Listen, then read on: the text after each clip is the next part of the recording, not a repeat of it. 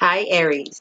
I am Lateesh from Lateesh.com, and I'm an astrologer, numerologist, tarot reader, spiritualist, and I am here with your reading for the second half of May. First, we're going to start with what is going on astrologically.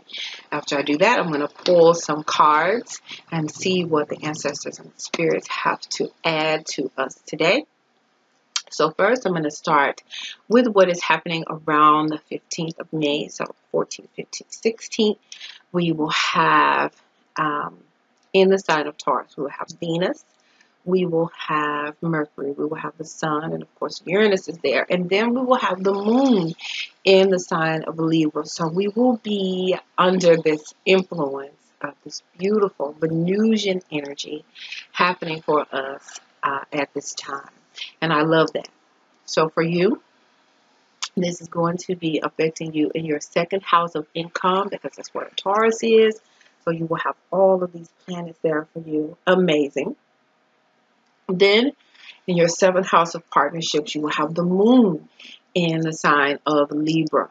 So with the Moon in the sign of Libra, there you have peace. There you have this beautiful energy with your partner, your lover, someone you're in an intimate partnership with, business partnership. You have a feeling of stability, diplomacy that is there for you, where you want to just get along. You know, you want to get along. You want to just enjoy each other. You have a feeling of safety, a feeling of peace that is there. And then with Venus in your second house, with all of the other planets there, is an opportunity for you to ground some money, manifest some money in your life. You know, we're going to have the Sun tomorrow, actually, is going to go be at 20 degrees of Taurus. And when the Sun hits 20 degrees of Taurus, it will be in this beautiful trine aspect, which is a great aspect, one of the best aspects that you can have with Saturn. So the Sun and Saturn in this beautiful aspect of Saturn is in the sign of Capricorn, which is, you know, a sister sign to Taurus. So there you will be able to bring a grounding and stability to your income. So something that you've been working on, something that you've been planning, because Saturn is all about the work that you do. Saturn rewards the work that you put in, whereas Jupiter, you know, will just pour out blessings just because he's really nice a lot of times. Saturn is all about what have you worked towards. So if you have been working towards your goals, if you've been investing time, when this comes together, the Sun and Saturn on the 20th, this is a time where you reap rewards for the work that you have put in. And I love it. So it's bringing some stability and some grounding to your money. And then with Venus there, Venus rules money and self-esteem and self-worth. So with Venus in the sign of Taurus, you know, you are feeling better about yourself. Money comes to you more easily. The things that you work on are just blessed, you know, just blessed, you know. People want your business. People want to do business with you. People, you get great ideas, you know, and then money just comes easier when you have this aspect going on. So that is a part there. And then on the 18th, we have the full moon in the sign of Scorpio for you. This is happening in your 8th house. And so the 8th house is the house of hidden things. Scorpio is about hidden things. It's about sex. The 8th house rules sex. Anything that we keep private. It rules the occult. And so with under the light of the full moon, there may be some hidden things that come out as it relates to maybe even somebody that you are having a sexual relationship with. Any kind of intimate relationships, you know, ruled by the 8th house. So there could be some news that comes out, something that you did not know. Even if you are studying something occult knowledge, you could see things that you weren't able to see before. This is Aries Sun, Aries Moon, Aries Rising. So just something that you didn't realize before, some information that you didn't know regarding alchemy or the Hermetic laws or something, and you see it, in a way that you had never seen it before. So it could be something as simple as that. The eighth house also rules resources, other people's resources. So if you could get an inheritance, some information could come out about that. You may find out that you have an inheritance. But the full moon brings things to culmination. So the sun will be at 27 degrees, the moon will be at 27 degrees, and so 27 in numerology, 2 plus 7 equals 9. The number 9 always resonates with endings, letting go, culminations, and the full moon does as well. So with that, something is coming to an end when you receive the light on it. So if you receive the light on something you did not know, then the ignorance of it, the not having the knowledge of it comes to an end, because now you are fully aware of that particular thing. All right, so then on the 21st, we have the Sun and Mercury moving into the sign of Gemini at 0 degrees. So for you, this will be happening in your third house of communications. So this is bringing in great communication of, abilities for you, because Mercury rules the sign of Gemini. So, your ability to talk about what it is that you want to get across to the world. You may write a book. You may start writing on a book, because the sun will be at 0 degrees. You may have a desire that comes in to write a book. You may get these great ideas about what to write about. You may want to just start speaking, sharing knowledge. You may start communicating more with your siblings. You may just start hanging out, talking to your siblings more on the phone. The third house has to do with sibling relationships of people in your community. You may have a community project that you want to do, and the door may open up for you to speak or to gather a group of people together to talk about something that's going on in the community that you want to change. So these are a lot of things that could happen under this energy. All right, so I'm going to go ahead and pull the cards. I'm using the African American Tarot deck, and I ask the ancestors and spirit guides to speak true for the Geminis. I'm sorry, for the Aries. Speak for the Aries. When I say Gemini, that's not right. Speak true for the Aries. What is happening for the second half of May? What energies? We talked about astrologically, the third house. Then we have also Mars is moving into the sign of Cancer, which is your fourth house. So we could have things changing for you around the home. You may move, Mars. You may moving into the sign of Cancer. There may be with your mom. Mom may be moving. Mom may be doing some new things, taking on some new projects. Family members could be moving in or out of the house. Changes like that could be happening with Mars. Or again, you could be moving home, moving away from home. Three of Wands. I'm sorry, Three of Swords. Okay.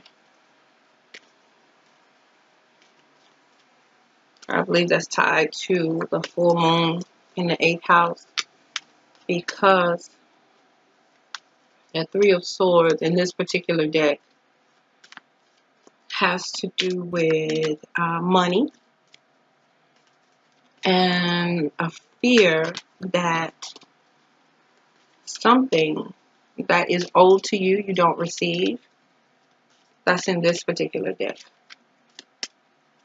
So there's something that is happening that's going to come out at the full moon as it relates to money that maybe you should have received an inheritance.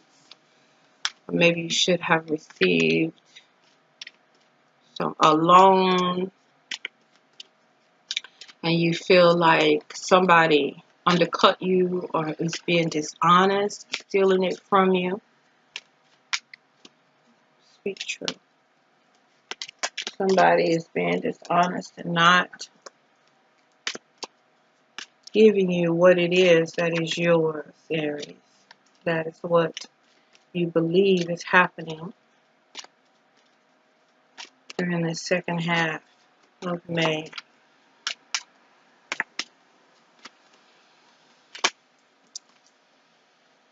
But judgment is coming.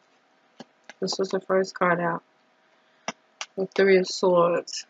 But judgment is coming. An awakening is coming. Because we know, as we said, yeah, there's somebody who has the wisdom who's going to speak in the situation regarding this money, regarding what has been, what you feel has been taken from you.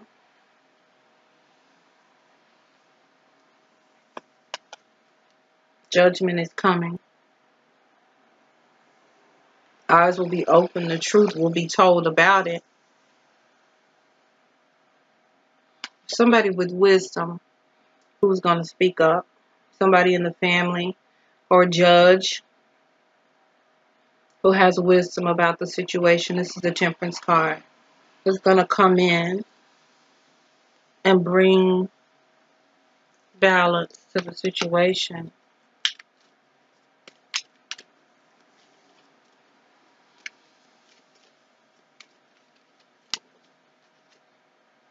Yeah. The Three of Pentacles. It's here. And the Two of Cups. Well, somebody comes in who is skilled, who has the skill to bring an understanding to the situation. So you may have to hire an attorney, and it's a friend who brings the person in. It's a friend who knows the person who can work out, bring the insight that's needed, bring the temperance and the balance that is needed in the situation. There's so many fears. My. The real issue is that people are not seeing things the right way. This card is the Five of Pentacles. So there's so much confusion about the situation at hand. But it's because people are speaking, the fears are here. This is the Eight of Swords.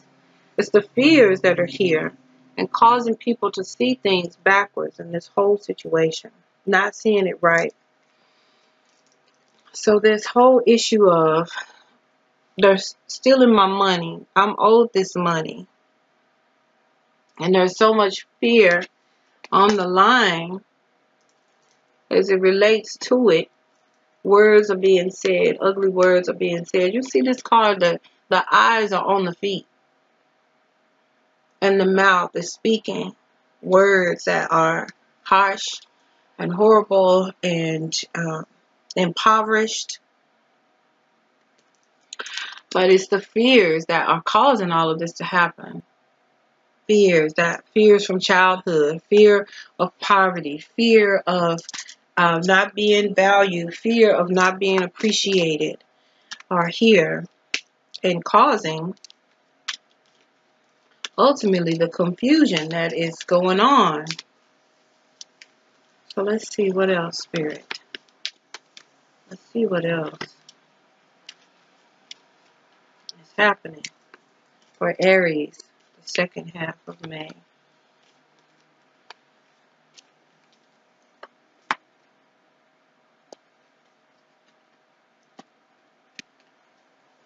Strength is in order. Strength is needed. Strength is needed. And real love. The Star card. The Star card is ultimately about, it's a humanitarian card. It's the card that's associated with the Aquarius. But ultimately, it is about real love. It is about separating oneself from being selfish. Interestingly enough, like this will be the Leo card and this is the Aquarius card, and they are opposites. So for sure, this could be the butting of the heads between the oppositions of the Leo and the Aquarius. These could be people that are involved, Aquarius and Leo here, but ultimately the goal is to meet in the middle of the opposition. Because where Leo would be saying, look at me, it's all about me. And Aquarius is saying, well, it should be about everybody else. You know, what about everybody else? And this one is saying, well, look at me, it's all about me. You know, what about me? But what about everybody else? There has got to be a place of a meeting in the middle, a meeting in the middle, a compromise, a place of compromise, a releasing of the fear, and a caution with the words and the thoughts. Because if not, this friendship, this partnership, this harmony and working together will be completely destroyed. Completely destroyed. And that's not what we want. So ultimately, we want the highest of these two, strength and love. Strength and love is what needs to happen, dear Aries, in this situation.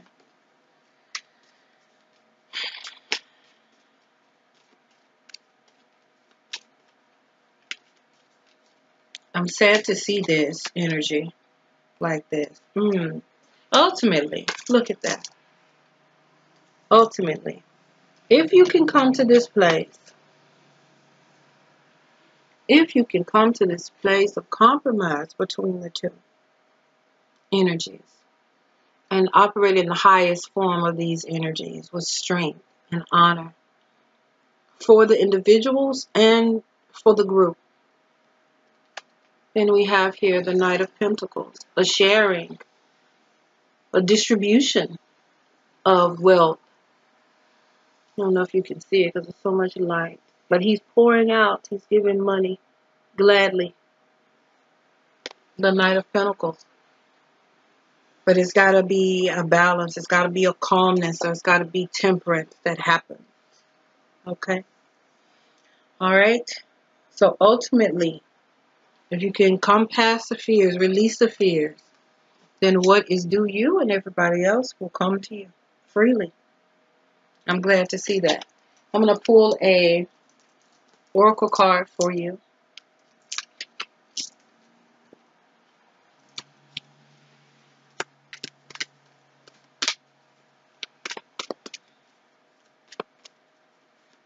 This is the mystical shamanic oracle deck.